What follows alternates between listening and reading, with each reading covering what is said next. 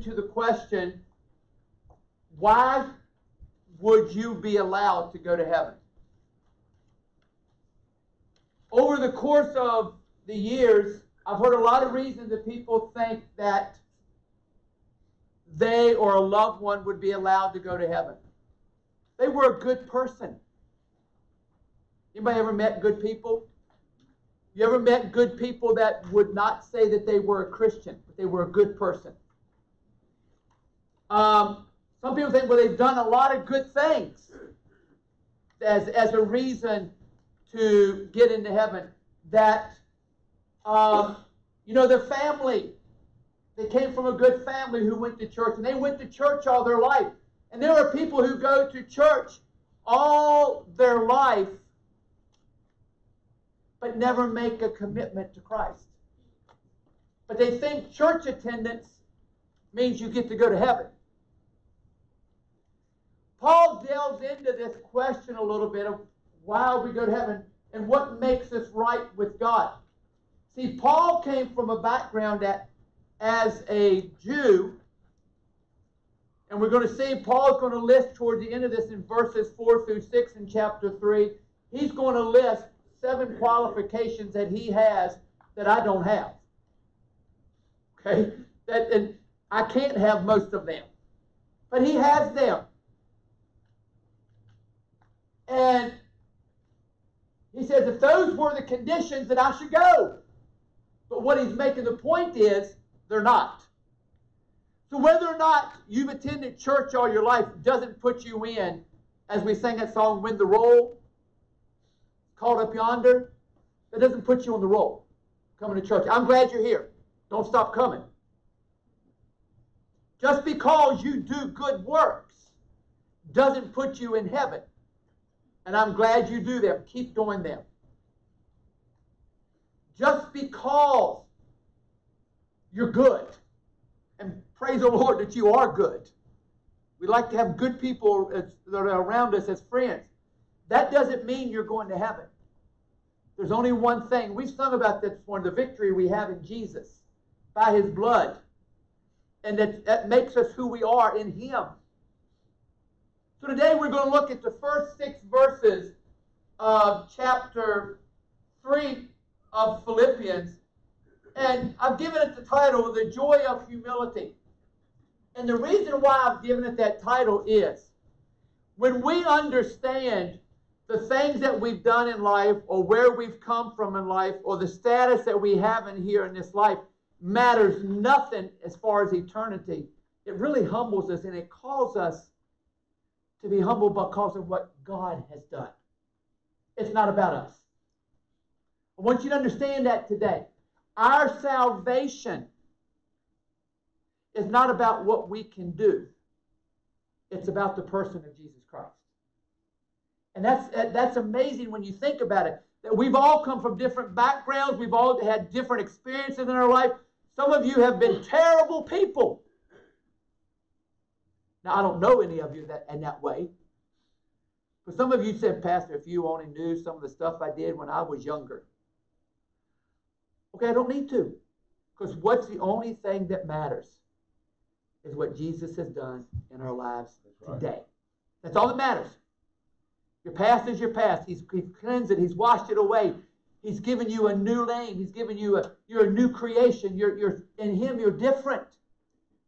So trust him. So let's pray right now. Father, we want to thank you for your blessings and your goodness. We thank you for your love. We ask, Lord, that you touch our hearts, open up our minds to receive your word today. Lord, I pray that, Lord, that you will help us to grow today in you. Lord, I pray for our country today. The Lord, that you will touch our leaders, that, Lord, they will use the godly wisdom that they give. And, Lord, as we head into the election, that, Lord, that you will guide us into who to vote for. Lord, I pray that, Lord, that you will continue to touch your people. You'll touch Israel. Lord, we pray for the peace of Jerusalem today. That, Lord, that you will exalt your people. You'll put a hedge about them. And that, Lord, they will be protected. And, Lord, we pray for your church and believers around the world, Lord, even those that are being persecuted, that, Lord, hope and joy and peace will be renewed and restored, and that, Lord, you will bring them through. But Lord, above all, that every one of us will see you as our blessing and as our hope. And in Jesus' name we pray. Amen. So we're talking about joy, the joy of humility, and we're looking at Philippians 3. So let's read the first two verses. We'll look at the apostle's serious warning.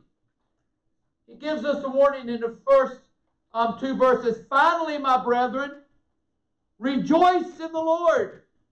For me to write the same things to you is not tedious, but for you it is safe.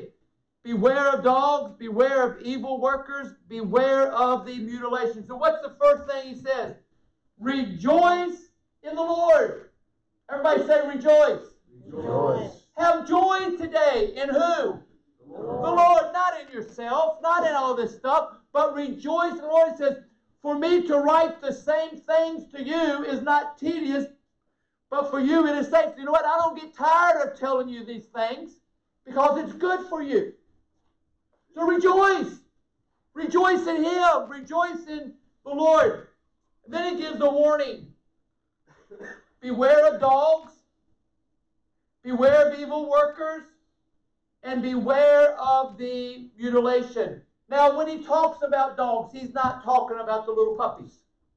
He's not saying as you walk down the street, be careful of the dogs that'll come and bite your ankle. That's not what He's talking about.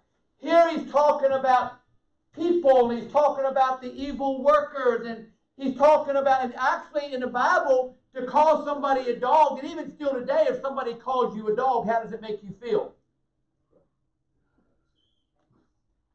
That was terrible. Anybody hear that? Rough? Okay? Okay? I hope that didn't pick that up, but you know, but here, because the Jews called the Gentiles what? Dogs. When the woman came to Christ, and she goes, it's not good to give to the bread to the dogs. He goes, but even the dogs get the crumbs.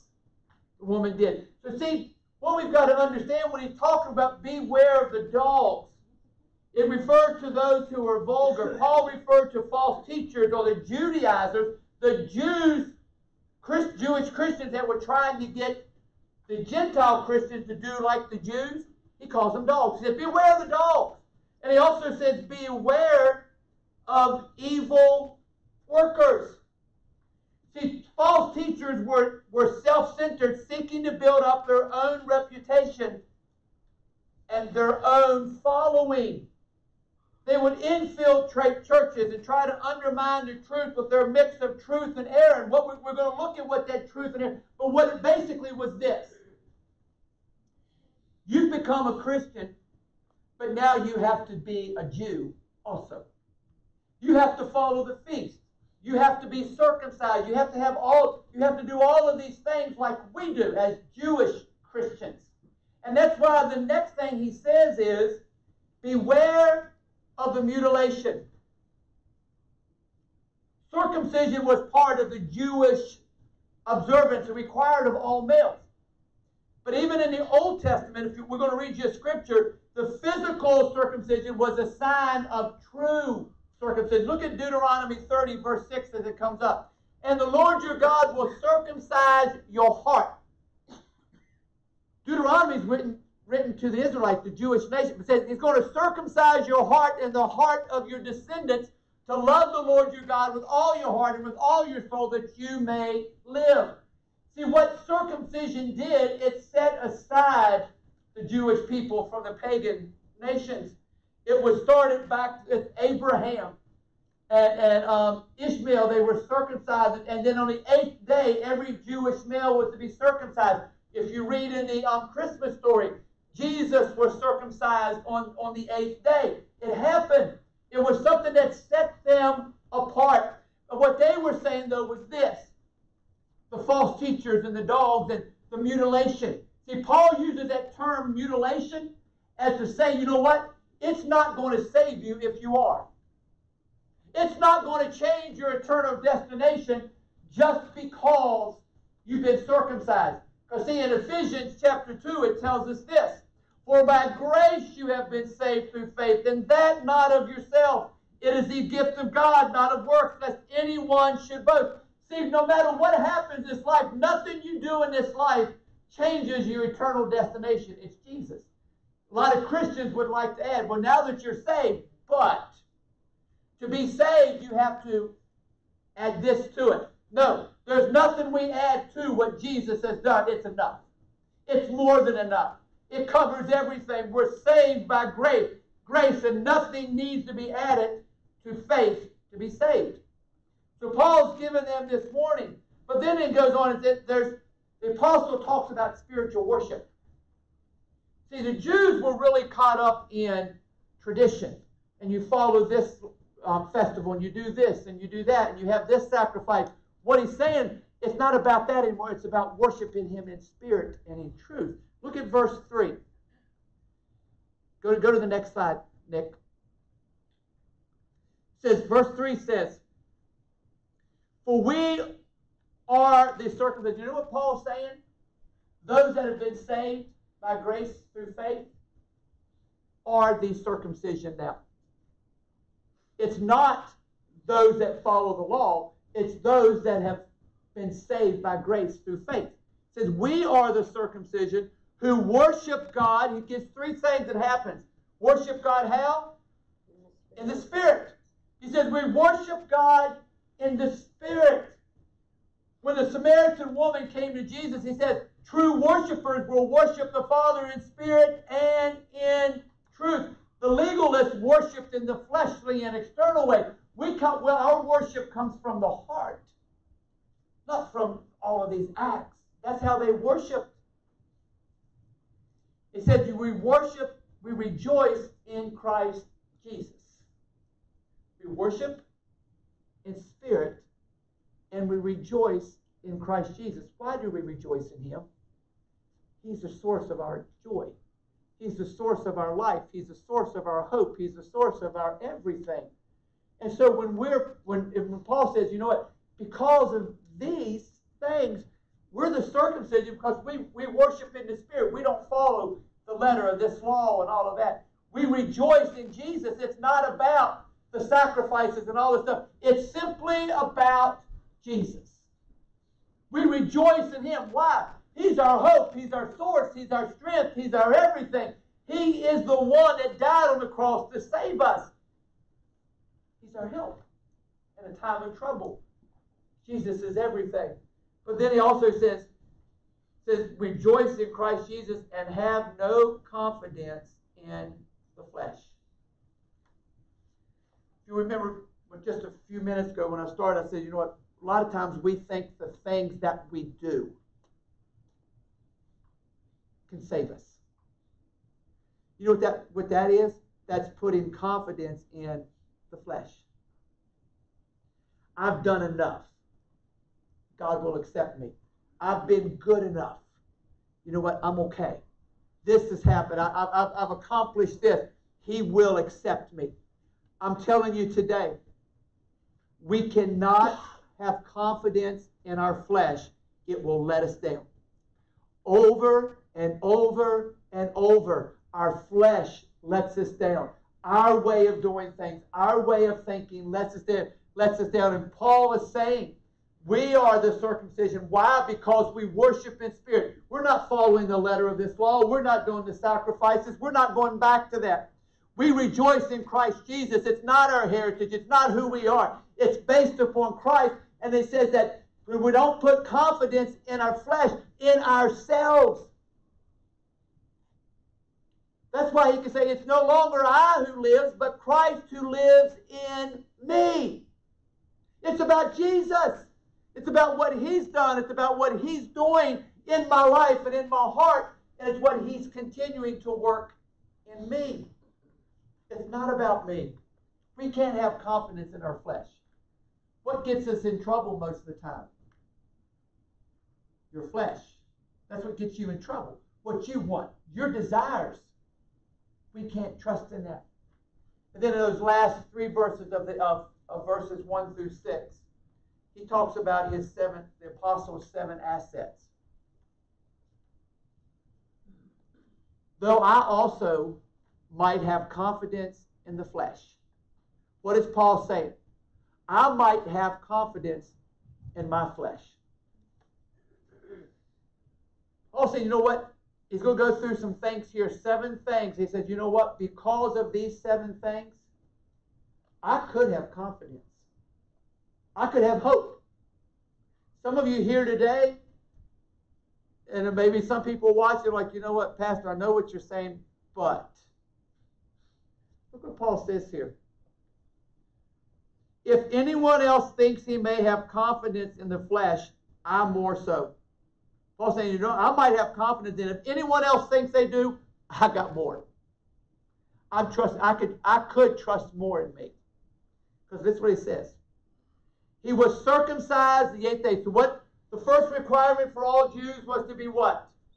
Circumcised. God said, this is what's going to set you apart. This is what's going to make you acceptable. This is what you have to do. Jesus was circumcised on the 8th day. We can read all down through there. All males were, starting with Abraham and Ishmael, and how it was required, and it set them apart from the pagan nations. He said, I was circumcised the 8th day. And then he goes on and says, what? Of the stock of Israel. Paul was a descendant of Abraham, of Israel, or Jacob, the father of the 12 tribes. Paul was a pure-blood Jew, not a Gentile convert. See, in 2 Corinthians 11:22, he says this. Are they Hebrews? So am I. Are they Israelites? So am I. Are they the seed of Abraham? So am I. Paul is saying, you know what, I was circumcised, but now listen, it goes beyond that. I am of the stock of Israel. He says, you know what he says? Are they Hebrews? I'm a Hebrew. I'm an Israelite. I'm the seed of Abraham. I've got it all. He said, you know what? I got the name. I got the bloodline. I come from the right family. How many people think because of who they are, they get accepted? Paul said, I've got it. I've got it. Then he goes on and says, I'm of the tribe of Benjamin. Of the tribe of Benjamin. Now this is special. Benjamin was the last of Jacob's 12 sons, and his older brother was Joseph, the one with the coat of many colors. And their mother was Rachel, and Rachel was the most beloved wife of Jacob.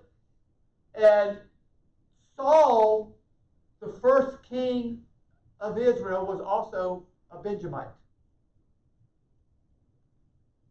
He says, I'm of the tribe of Benjamin. Saul was from the tribe of Benjamin. Now, there are some scholars who believe that Paul, who was named Saul, and I don't want to get you confused right now, okay? So Paul, when we first hear about him, he's named Saul, but his name changes to Paul, okay? So what was Paul's original name? Saul. And then Saul was changed to Paul. Some people believe when with his original name Saul, he might have been named after King Saul because he was from the tribe of Benjamin as Paul was. So look, let's think about it. Not only was I circumcised, so that makes me accepted as a Jew, but I am an Israelite, I'm a Hebrew. He goes, I'm from the tribe of Benjamin, where King Saul was from. Our first king, I was there. I was maybe named after him. Think about the pride that could bring up and the clout. And you know what? That's me. But then he goes on, he says a couple of more things here. He says, a Hebrew of the Hebrews. He was not just an average Jew. He was a Hebrew of Hebrews. He had all the right training. He knew all of the law. He was orthodox. He valued his heredity, his spiritual purity. He received a rabbi's education from one rabbi scholar, Gamaliel, one of Israel's most respected prophets. See, Acts 22, verse 3 tells us this. I am indeed a Jew, born in Tarsus of Cilicia and brought up in the city at the feet of Gamaliel, taught according to the strictness of our father's law, and was zealous toward God as you all are today. So he wasn't just a passive Jew. He wasn't, well, I was born a Jew, so I'll be a Jew. No, he was like, this is who I am. You know what? Yes, I've been circumcised. I'm an Israelite. I'm from the tribe of Benjamin, and I am a Hebrew of the Hebrews. Kind of, other phrases we would talk about, King of Kings and Lord of Lords. Paul is saying, I am the Hebrew of the Hebrews. You might be a Hebrew, but I am a Hebrew. I am the top. I've got it all. I've learned it all. I know how to do it all. I'm a Hebrew. Paul said, you know what? I got it. You all got confidence in your flesh? Let me tell you what I got. This is what I've got. But then he goes on and tells them this. Concerning the law, he was a Pharisee. Now, if you go through the New Testament at Jesus' ministry, the Pharisees were the ones who often gave Jesus problems. They were the ones that were accusing of him. And the Pharisees were very, very, very conservative. Now, today we talk about in our politics that there's conservatives and liberals. The Pharisees were the conservative side. The Sadducees, I like that name. I remember a song when we used to teach children's church, the Sadducees or Sadducee. That they were the liberal side. They didn't believe in angels. They didn't believe in the resurrection. They were the liberal ones. But the Pharisees, they followed the law. And they even took the law to the nth degree where it became hard to even live sometimes with how they wanted to do the law. They were the ones that condemned people because of what they had done in the past. And you were just terrible. And if you were lower class, the Pharisees would look down upon you. Galatians 1:14 tells us this, and I advanced in Judaism beyond many of my contemporaries in my own nation, being more exceedingly zealous for the tradition of my fathers. What was Paul concerned about? He wasn't concerned about God. He was concerned about the traditions and following all of the things he was supposed to. And then the next scripture, go to it, Nick. My manner of life from my youth, which was spent from the beginning among my own nation at Jerusalem, all the Jews know. They knew me from the first, if they were willing to testify that according to the strictest sect of our religion, I lived a Pharisee. So Paul says, I was circumcised on the 8th day. I'm an Israelite. I'm from the tribe of Benjamin, where King Saul came from. That's where I came from. I was the Hebrew of the Hebrews. You know what? I wasn't just a Hebrew. I was a Hebrew. I was the top of the line. I was the Hebrew. And then he goes on and says, you know what? Concerning the law, I was a Pharisee. I was of the strictest kind. And then he adds something else here. Concerning zeal, persecuting the church. You know what? Not only was I all of this stuff that put me at the top, but I went a little bit further than most people. I said, you know what? I'm going to persecute the church. I'm going to persecute the people that are following that guy Jesus, that want of the way. I'm going to persecute them. I'm going to bring them down. Why? Because they're getting away from what we were taught by Abraham and our forefathers. We're getting away from that. So what he's saying here, look in Acts 22, look what happens here.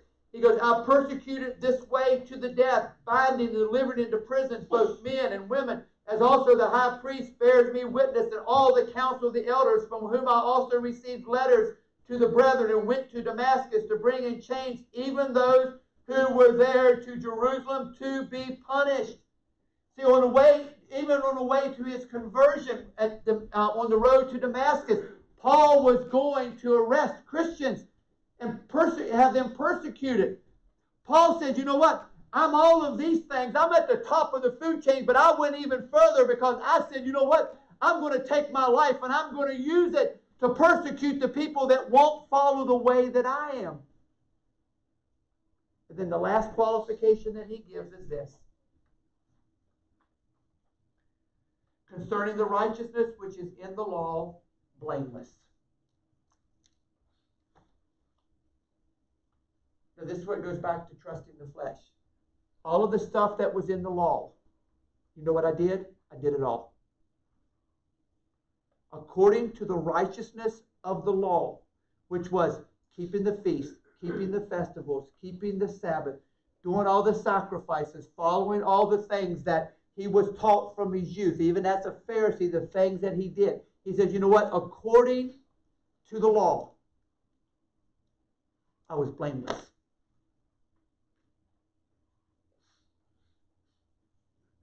See, here's the point of what Paul is saying. We think we've got it together. But Paul, who says, you know what? This is what I had. Let me tell you everything that I thought made me qualified. None of it mattered when it came to Jesus and my salvation and my hope that's in him. It doesn't matter where you've come from. It doesn't matter what you've done. It doesn't matter what title you may attach to yourself. I don't care if you're a king or a queen. It doesn't matter. It doesn't matter if you're the best in your business or it's your lowest spot. It doesn't matter if you got money or you don't have money. None of those things matter. All that matters is that we know Jesus. All that matters is that we've been saved by grace through faith in Christ Jesus. And that is not of work. Everything that Paul has named here, that is works-based. That's flesh-based. And none of that is going to matter at the end. That's right. It's all about Jesus. It's all about him. But Paul is saying, you know what? You beware of people who are coming in and say, you know what? Now that you've been saved, you got to do this, this, this, and this. Or you have to do this in order to be saved, and you got to do this, this, and this. He says, no, it's all by grace. It's all through faith in Christ Jesus. That's what it's all about. And I'm going to read one more verse. We're going to start with it next week, but I'm going to throw it in here. So if you had your Bibles and you're reading Philippians 3, it's verse 7. But what things were gained to me? Now listen to that. But what things were gained to me? What was gained to him? I've been circumcised. I'm an Israelite. I'm from the tribe of Benjamin. I'm a Hebrew of Hebrews. I persecuted the Christians. Of the law, I'm righteous. I'm blameless. All of these things he names. You know what? He goes, but what things were gained to me, to the world, these I have counted loss for Christ. All of the things that we think in this life matter not to gain Christ. It's all by grace through faith. Listen, I want you to be the Christian of Christians. Oh, I do. Boy, I want you to leave a good name to your children when you go. I want you to do the good works that Paul was talking about and all of those things, how he persecuted Christians and he did the right things under the law. I want you to be holy. I want you to be righteous. I want you to be all of that. But I want you to understand, all of that's got to come from the base of a relationship with Jesus Christ. And if it doesn't, it matters nothing. In the end, when we die, the only thing that's going to matter is, do we know Jesus Christ as our Savior, and what have we done for him through that? It's not going to be based on anything else. And Paul is saying, you know what? I had all of this, but none of it matters. It's all about him.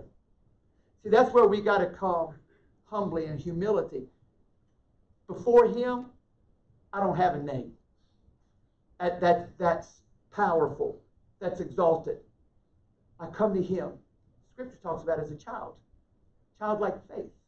We just come. We just come to him. But see, so many times we think, well, you know what? In this world, people listen to me. God will listen. In this world, I'm important. I'm important to God.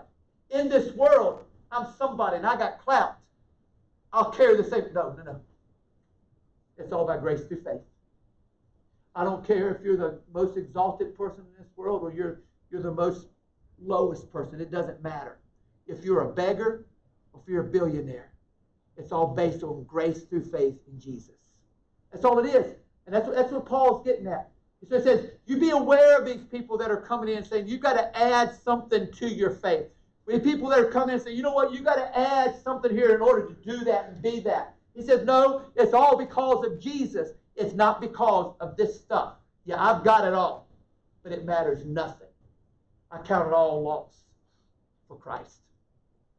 It's all gone for him. Paul didn't go around and say, well, you listen. I'm a Hebrew of Hebrews. You all need to listen to me preach. He didn't go into everywhere he went, first place he usually went seemed like to be the synagogue. He walked in there. You know why? He knew the law. He knew what their traditions was. He was able to speak to them from that and open up the word and show that it's Jesus. But it all came back to Jesus, not him. That was just an avenue to open doors. See, what you've got and what you've been and what you've done and who you are, it opens doors for you. It does not define you for God. Now, if I had the name Trump, it would open some of your doors. Oh, you're a Trump. Let me come in. Let me talk. Tell me about Donald. Or if I had the name of somebody else, you'd open up a door and say, come in, talk to me. My name might open doors. Now, if I come to your door and say, I'm Phillip Morgan, that ain't going to open the door. Okay? But names open doors. Sometimes the car you drive might open doors. But you know what? That's all that's not defining. That just gives you an avenue to share about Jesus. That's not who you are. It's not who you are. It's all about him. It's all about grace through faith in him. That changes everything. So if you leave here today with anything, here's what I want you to understand. Jesus is above everything. Your past, your traditions, your good life, your good name, your money, your works, all of that, in light of eternity, means nothing. All that matters is Jesus. It's Jesus. We've got to trust him, put our life in him, and be saved by grace through faith. Not because we've attended church, not because we've read enough scriptures, not because we've prayed enough, not because we've done this, not done that. No. Have you placed your faith in Jesus? It's all about him. Would you bow your head? Father, we thank you today that you're our everything. That Jesus came to love us and to die for us and to make a way for us. So Lord, we thank you that today that way has been made. Lord, help us today not to trust in ourselves, not to trust in the flesh, not to trust in the do's and the don'ts that the law says for us to do, but Lord, to trust simply in you. Thank you, Jesus, that you came and you died for us, and that by your blood our sin can be washed away. Thank you for the grace that you give us that covers everything, and it gives us hope. Thank you that you love us so much that you came to die for us so that we can be saved. Your head's bowed right now. I want you to simply talk to the Lord right now. As Holy Spirit leads you, have you been trusting in yourself? Have you never made a commitment to Christ?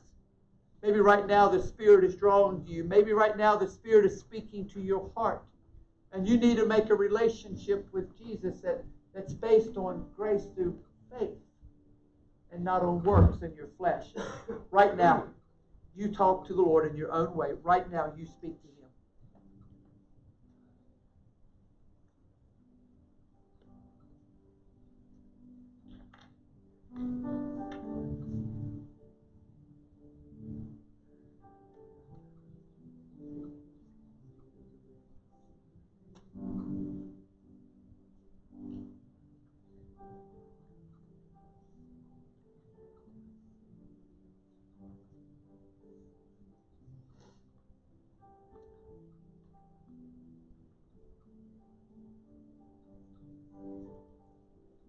If you're here today, maybe you're watching and you don't know Jesus Christ as your Savior, but the Spirit is speaking to your heart and you know that you need a Savior.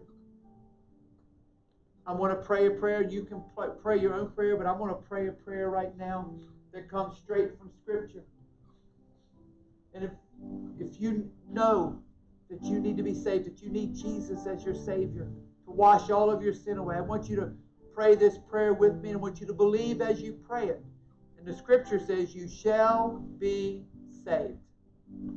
Say, Dear Jesus, thank you for loving me. I believe you are the Christ, the Son of God. I believe that you died on the cross and that you rose from the dead. And based on that confession, according to your word, I am saved. Thank you for changing my life and making me a new creation. In Jesus' name, amen. Would you stand right now? We're going to sing this song one more, the first verse and the chorus of this song. It says,